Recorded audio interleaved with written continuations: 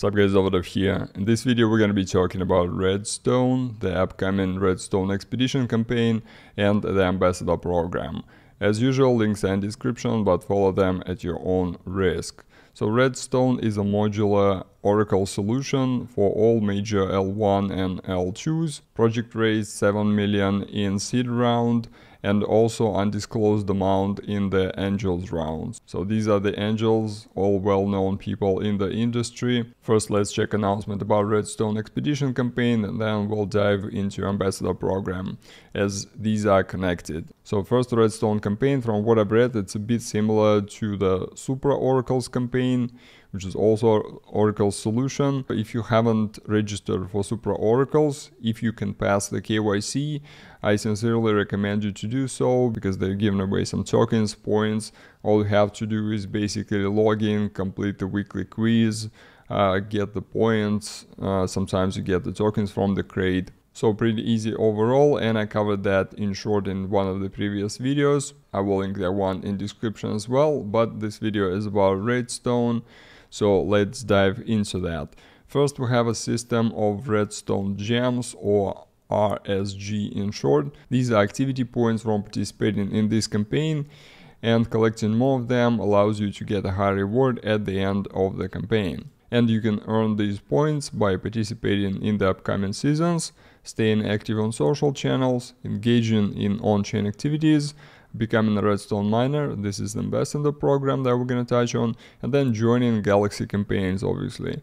And here we have the structure of the expedition. The exact launch date of the campaign has not been announced yet, but currently we have this structural map where we can see that first part of the campaign is going to be Galaxy campaigns, then we have introduction of RSG, then official launch, and after the official launch, obviously seasonal structure. So that's currently all information regarding the expedition itself. Again, we're gonna wait on further updates on this front.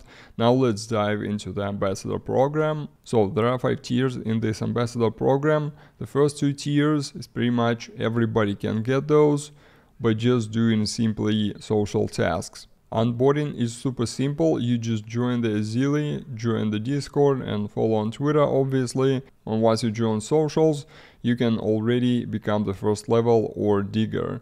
Then, in order to get the second level, you just need to complete the quiz, get some experience on Zili so you can unlock the quest itself, and then you can just pick up this role. As you can see here, there are no other requirements other than hitting a certain level. Obviously, since there's pretty much no barrier to entry for these 2 tiers, benefits gonna be fairly modest. You only get in some RSG points, because the real engagement in the ecosystem starts from tier 3.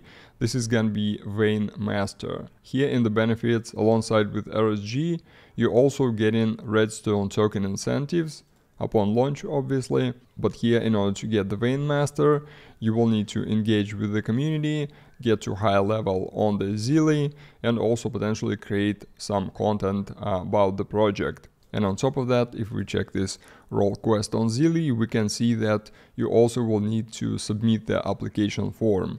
If you want to go even deeper from tier 3, tier 4 is Deep Miner. Obviously, higher requirements, your applications will be assessed in one-on-one meeting. Also a lot more requirements, responsibilities, but also a lot more benefits along the way. And the last tier here is going to be Mine King. This is basically elite, working very closely to the RedStone team. Benefits includes preferential terms, potential to get a full-time job, getting access to exclusive events, and representing the project in the Web3 community. Again, more information is going to be available on this article. I'm going to link this one in description. Also, obviously, when you join the Discord, you can find tons of information there. In the discussions, you can ask questions. That's pretty much all I wanted to cover in this video.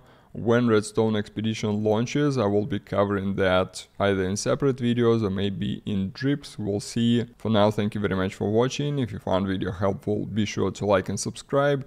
If you have any questions or comments, shoot them down below, and I'll see you soon.